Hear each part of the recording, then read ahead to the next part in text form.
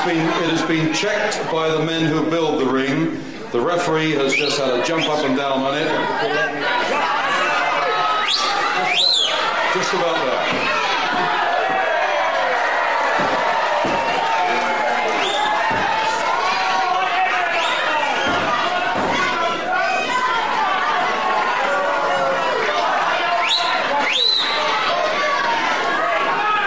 Now, ladies and gentlemen, this is a catchweight contest, a match over a time of 30 minutes, 6 rounds, 5 minutes each round, and the best 2 out of 3, pinfalls, submissions, or a knockout to decide.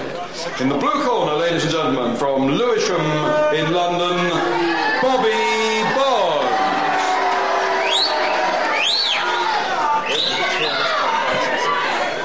And ladies and gentlemen, in the red corner, our most recently crowned title holder, the British lightweight champion, Steve Gray.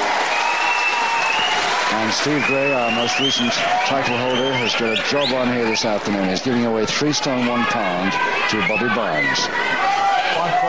Steve Gray, a very, very popular wrestler indeed, especially, of course, since he won that title.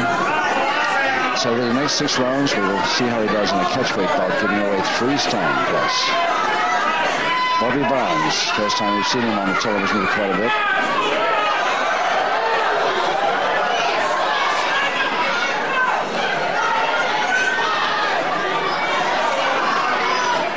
And while there's a quick pep talk going on there, which we can't hear anyway, just a quick reminder that the result of the last match was left open, in other words, no contest, and Bridges, of course, would very much like a rematch on that one.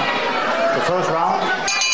6 rounds, 2 falls to the side, and the dark trunks, dark blue trunks, with the black hair, Steve Gray. From Peckham, Southeast London, 10 stone 7. Bobby Barnes of Lewisham at 13 stone 8.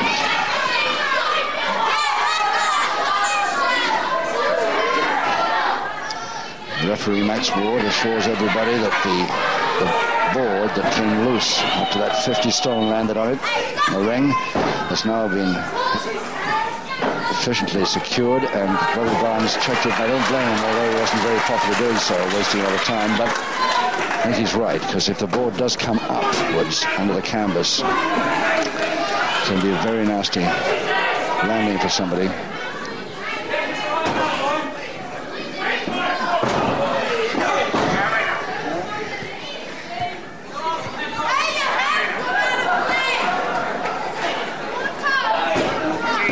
Really what Barnes should do here, if I'm sure he knows it, is to go in with the strength holds right from the beginning and try and weaken this lightweight as much as he can early on. Yes, he's certainly doing just that, but he got a bit near that time.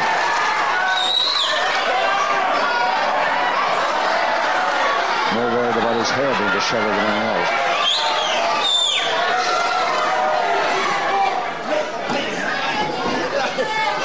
Backbreaker over the back, but the feet are free,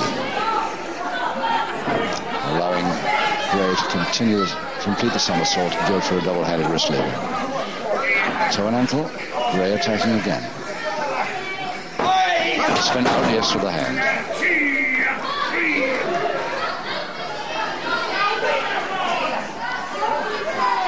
Nicely avoided that, Gray, but he caught the arm roll badly at the end. Very nearly got pinned for it. Full Nelson to Barnes. And a neat attempt at a shoulder press there, but so far Gray staying away from it. Taking the weight on his feet, Bobby Barnes' shoulders, and on the head and the calves. Very neat.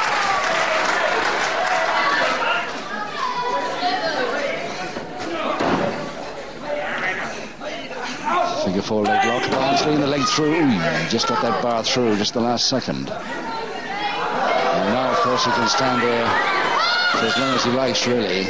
Take a breather, because nothing Gray can do about that unless Barnes tries. Now he might be able to. 2 minutes to go for Gray to get out of this. A wicked lock, that. Sort of reversed Indian death lock. Very, very tricky. He's released it himself.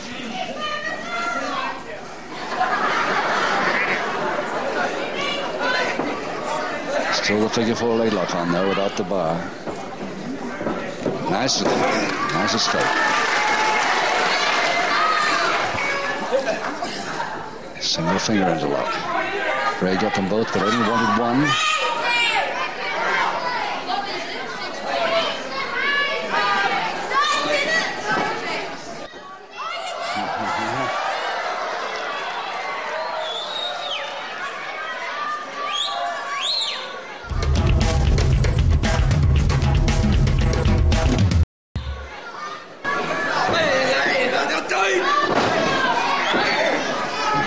Nice shoulder throw, just 1 minute to go, and a double wrist lock finish to that particular move.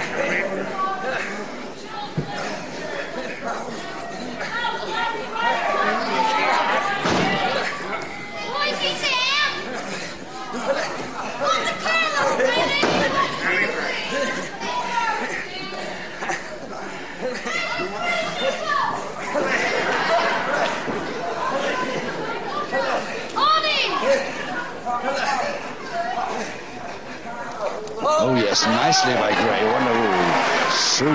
Super counter there. Barnes does not like it at all, complaining about something. Perfectly legitimate and very effective indeed. 12 seconds to go. Double knee hold to Barnes. No, he won't do it now.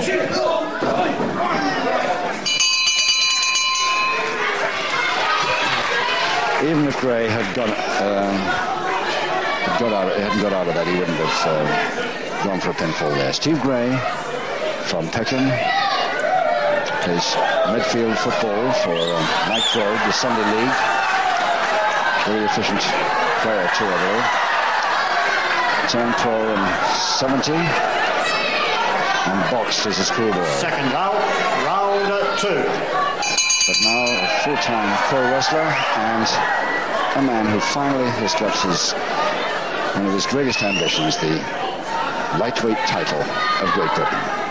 That coveted belt that has been held so long by people like Jimmy Breaks and Johnny Saint before he became world title holder, Bobby Ryan.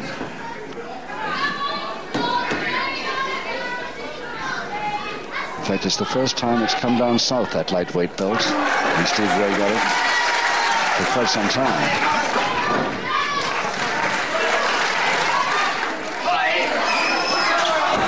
Oh yes, lovely switch.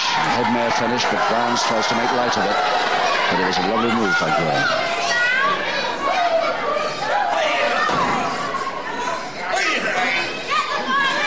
His leg dive, he left himself a bit open there, Steve Gray. His feet crossed again. A figure 4, but Gray's got an idea. It may not be a wrestling escape move, but it's worrying Barnes a certain amount.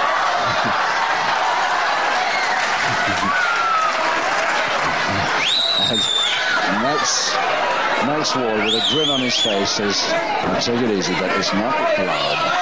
Although I admire the efficiency of it. Double leg Nelson now, Gray. But the feet crossed and crossed head scissors.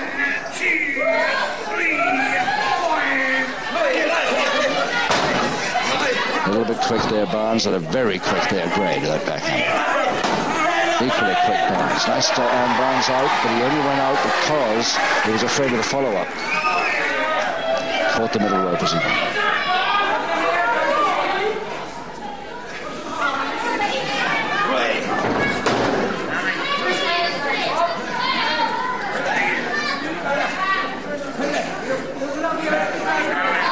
So that Gray right arm caught between there, but the feet holding the arm lever now. It's the Gray arm that's in trouble.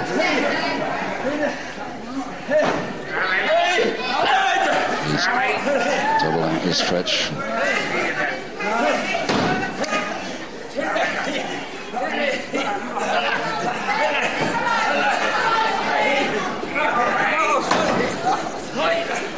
Barnes quite happy to stay there for a bit. He gets a breather as he sits back, and Gray has to do all the work. Just try and escape from this.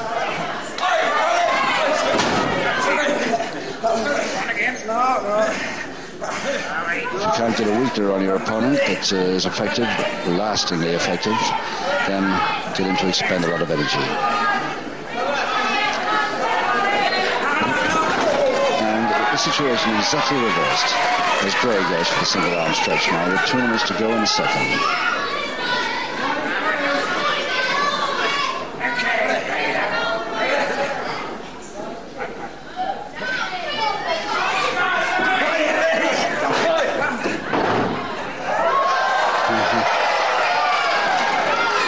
He gets up very well from those, no question about it, but maybe he's a little tiny bit too proud of it.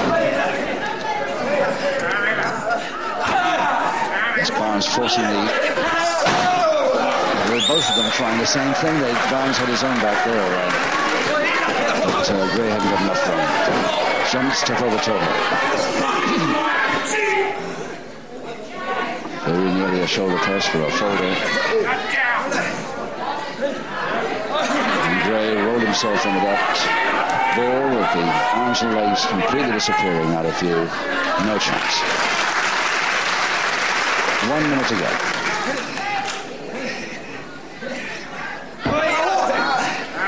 Forced that back hammer out very, very fast indeed and caught it with his left arm. Left hand, real neat. Move by Barnes. Backbreaker follow-up. Back hammer still on.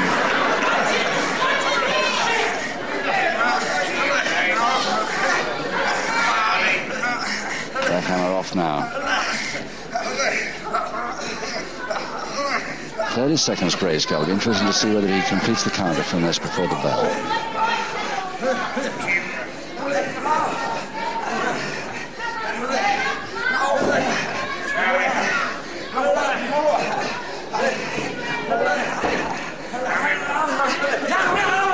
He did. Beautiful. Lovely whip. No time for a restart in this round. Or rather, there shouldn't have been any time if Barnes had taken a notice of the bell. There's a neat roll over the back there that he got it on, but he apologizes for it. It was due Bobby Barnes from Lewisham.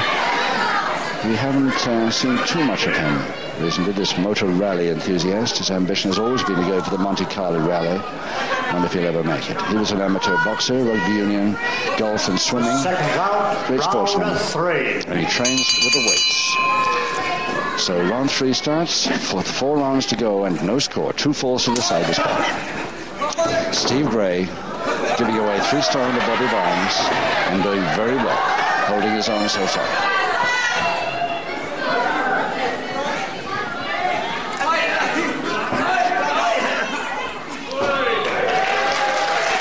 Tremendous agility, this boy Gray. He shouldn't have done that one.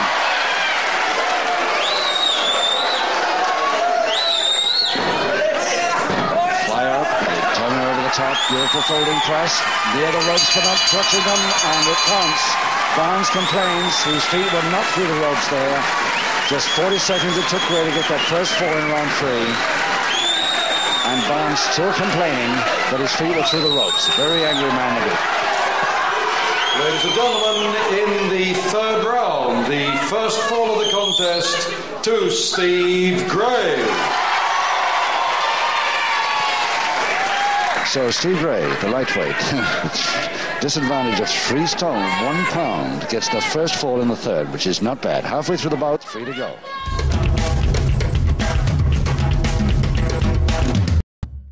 Seconds out, round 4. Now, can Gray stay ahead? Barnes will have very different ideas with strength holds now.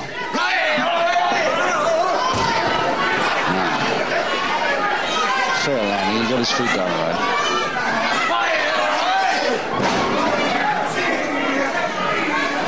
Barnes once again continue with the back weakness.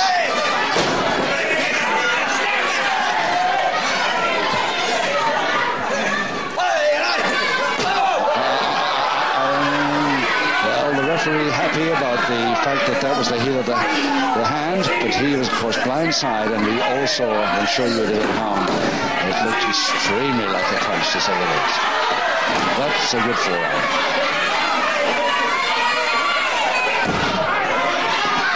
And a public warning for that. In round 4, ladies and gentlemen, the first public warning to Bobby Barnes. Bobby Barnes a little angry at being trailing by that one fall, and resting that arm on the top rope. Quite illegal use of the ropes there.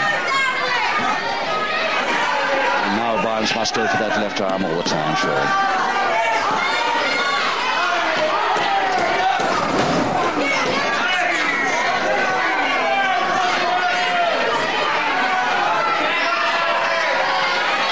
So one public warning against Barnes, but still Gray leading. Gray with the black hair there, back to canvas, still leading by 1-4 as Barnes is hauled off by the ears.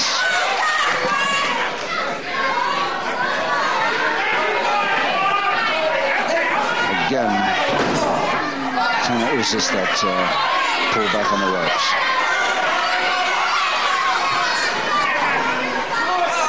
2 or 4 he got up shortly. Certainly that was, and that.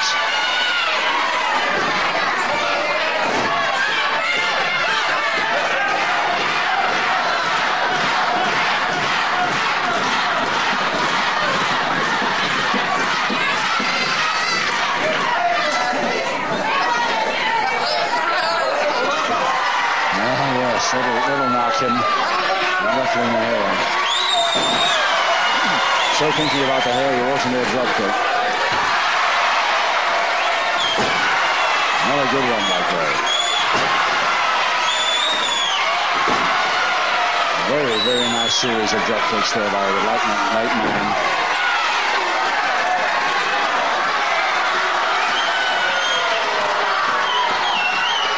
Barnes saying, that's enough in a moment, please. Keeps his distance. He's going in and a straight punch to the stomach. 100% definite, of course, from our viewpoint and from yours at home. But unfortunately, the referee blindside. Really suspicious of it, but he cannot give a public warning unless he saw it. Now then. Impossible to say exactly what he's doing out of there, but the referee doesn't like him.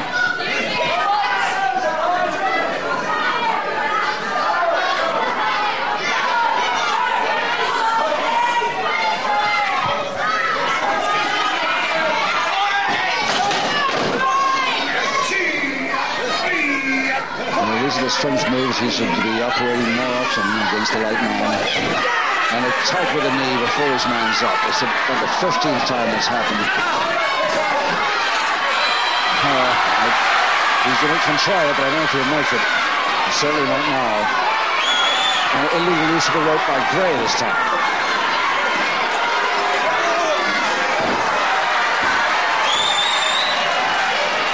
Gray just a wee bit angry now with a minute to go in the 4th round.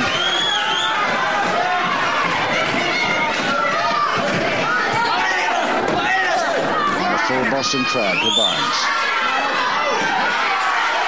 Could this be the equalizer that Barnes has been after?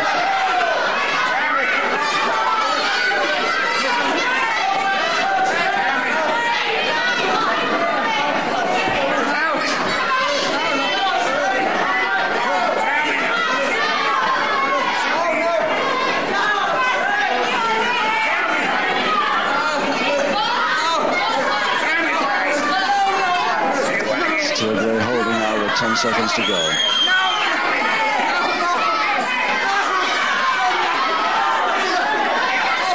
Gray wants to stay leading, and he's going to make it. He's made it.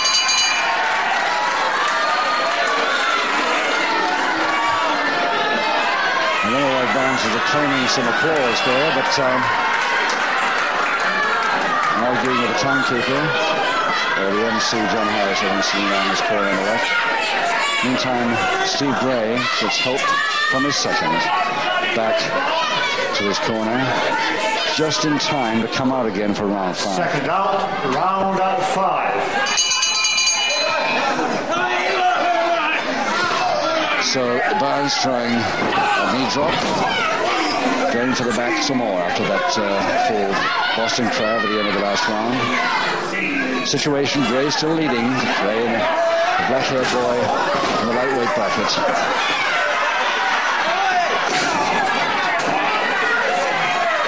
The dark blue trunks still leading by 1-4-0, though public warning against Barnes. And the second one coming up, he continues that.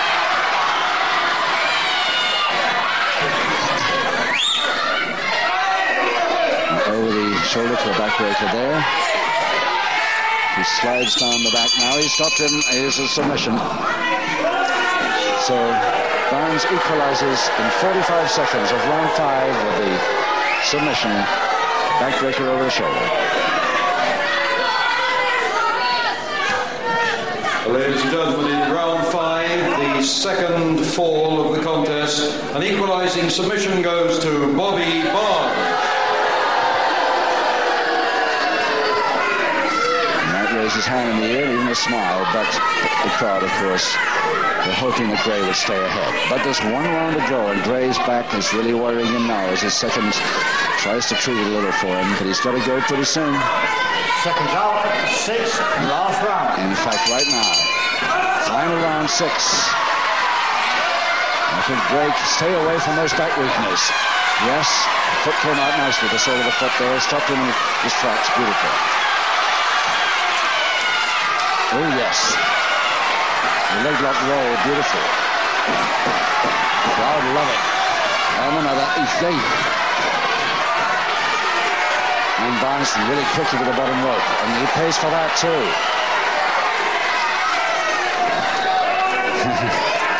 Very definite private warning by Max Ward that Gray must know that he isn't not allowed to do that.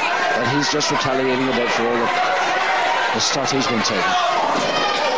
Tremendous stick, and there's a punch right in the stomach, and a low one too. 6, ladies and gentlemen, the second and final public warning to Bobby Barnes.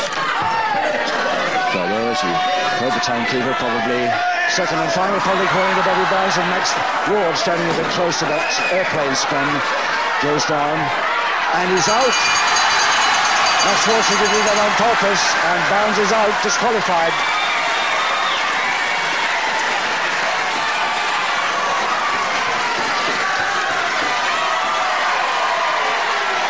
So just 1 minute, 4 seconds into the final round, and Gray the winner on disqualification. John Harris. Ladies and gentlemen, the referee has disqualified Barnes. And the winner, therefore, Steve Gray. So Gray, the lightweight, gets his win, not quite the way he wanted to maybe, but he gets his win anyway in the 6th and final round. With that, it's goodbye from all of us in Albans. Have a good week. Till next week.